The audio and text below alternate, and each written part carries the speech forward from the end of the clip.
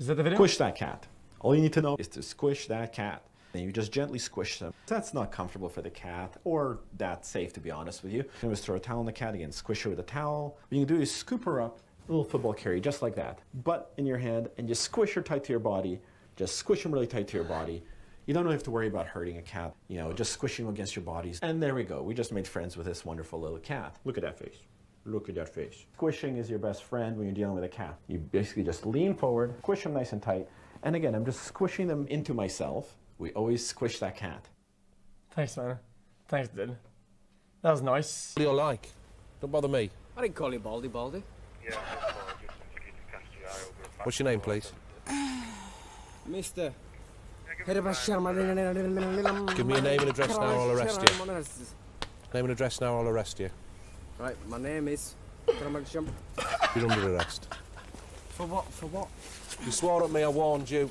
Now you won't give me your name and address. Because you swore at me. Now you won't give me your name and address. That means I can arrest you. I'm under arrest? Yep. You got me some camera, sir? Have you? What is this car, man? In you go. This is what they have in England, these little weird box cars they put in the back. I'm under arrest because I didn't give him my money. It's a cage. Partially.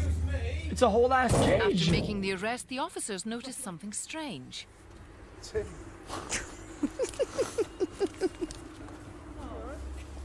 Luckily, having a night out in the phone box isn't an arrestable offence. Oh, okay.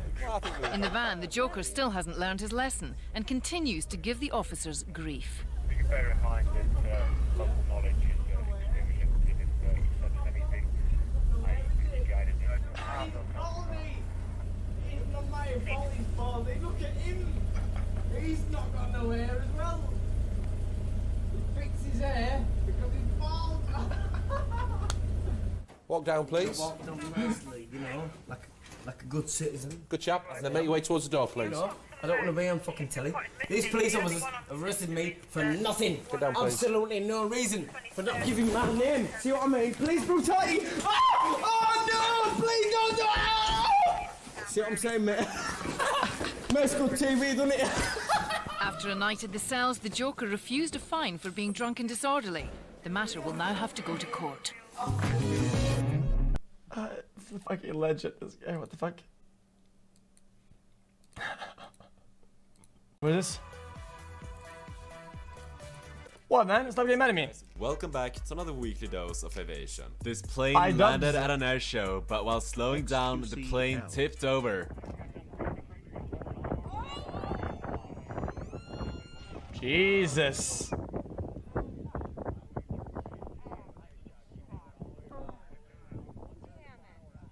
Luckily, no one was injured. This jet turned into a flamethrower while starting up.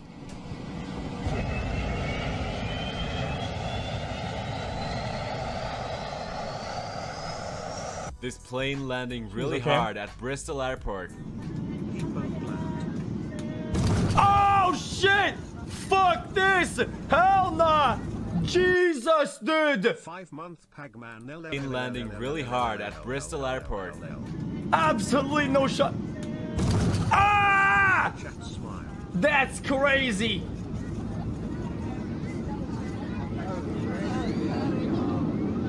This is how flying above fireworks looks.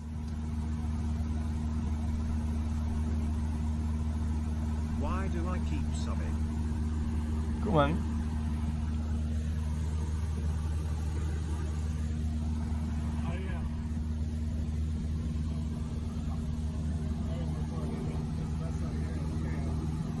Oh, that's pretty cool. Why, guys, I was wondering in this chat, why does anybody at all ever films in this orientation? I was wondering, because most things, like 99% of things are filmed this way. Why don't people just turn their phones sideways? It's better in every way, shape, or form. This eagle trying to land on the wing of a glider. Use it a hold. Holy shit, the wing was on. That's a cool ass bird, then.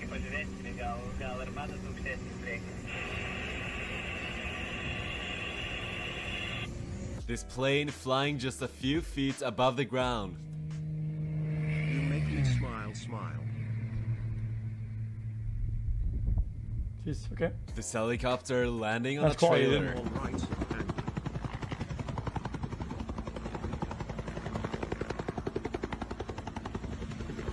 32 months.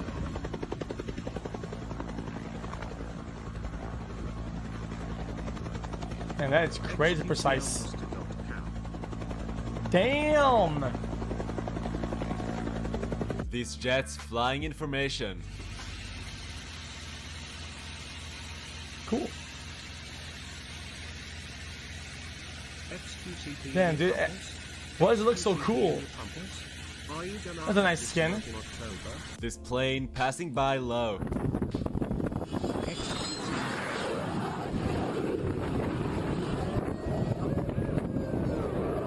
This helicopter lifting another helicopter. All homies try fi signaling. All homies try fi signaling. Wicked.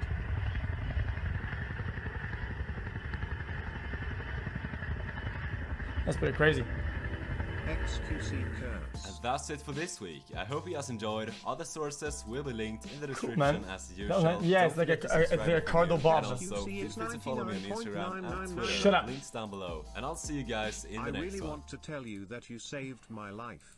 xQCL, I Oh, had thanks for some watching, man. problems with my mental health. Your streams helped me Oh. so much. Well, I'm glad the stream did something for you, man. Watching on YouTube since Thanks for watching and chat out with us, man. xQCL. What I did? Type 1 in chat if you like when the airplane lands. 1 month street cricket.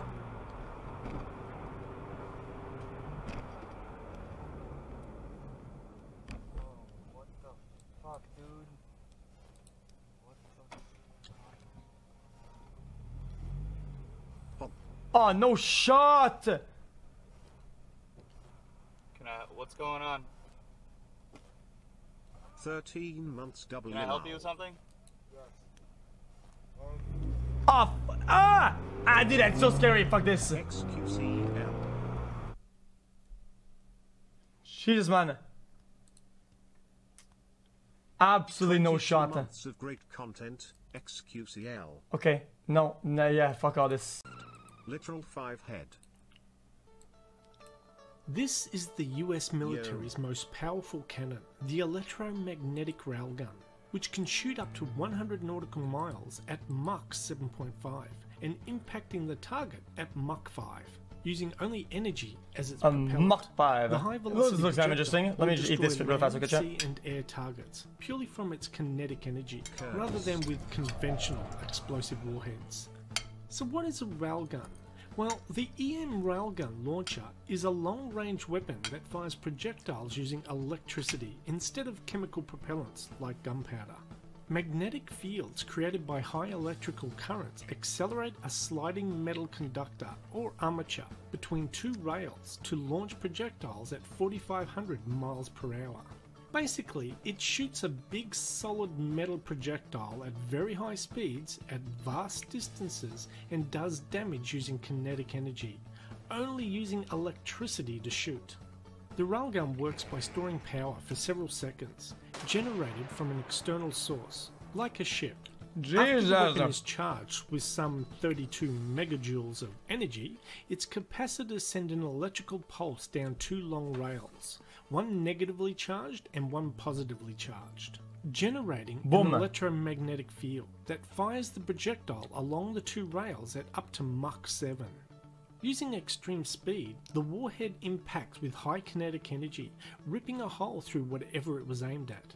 The 25-pound projectile is a non-explosive bullet, like a big dart, inside an aluminium alloy casing or sabot. That's a whole fucking... falls away after the projectile leaves the that was a whole steel wall, man. The greatest advantage of an EM railgun on a naval vessel over traditional explosive round weapons is the safety aspect, as no propellant is required to fire the projectile, and no explosive rounds are stored in the ship's magazine.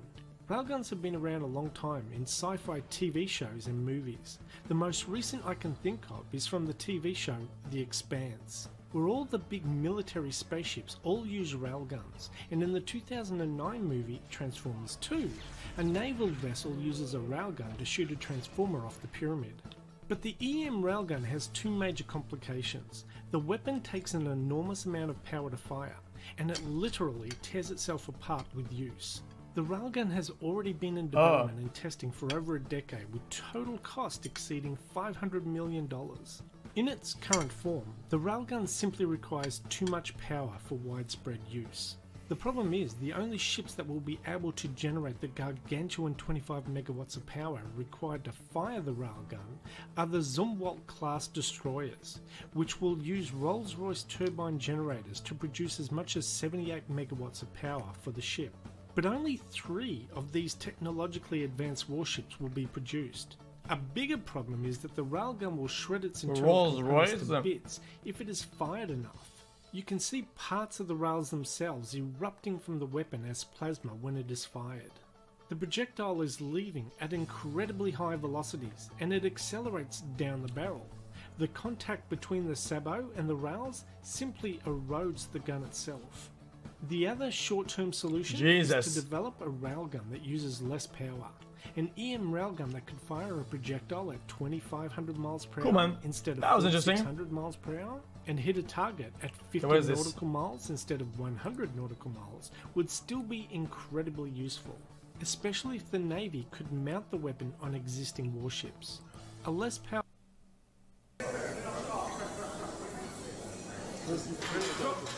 Yo, Mr. Cow, look at this Armor wrestling. Why does this have so many views, man?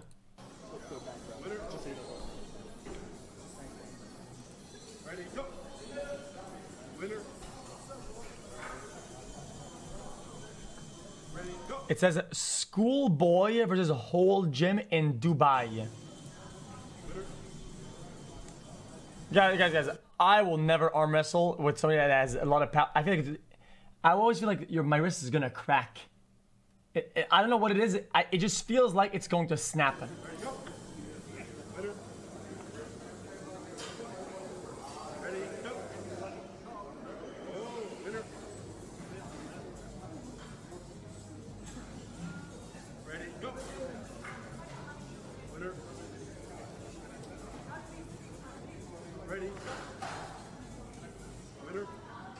Does he have like a weird technique with his weight or some shit?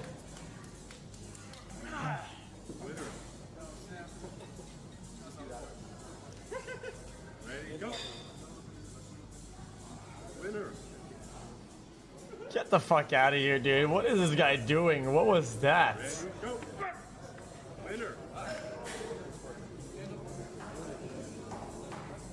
Ready, go. Winner. I mean, what is this? Oh, damn. Ah! Only 15 years old. I think it's gonna snap, dude. Get tired. Oh, Sharif might beat him. Sharif might beat him. Look, yeah, it's gonna die. Winner. Ready, go. Oh, damn, this is pretty strong.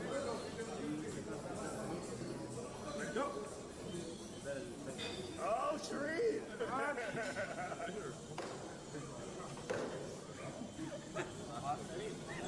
Come on, Nicole. Let's see it.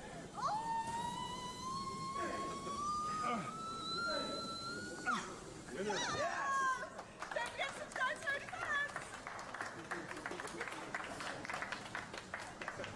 Get the fuck out of here. What is that? Shut up.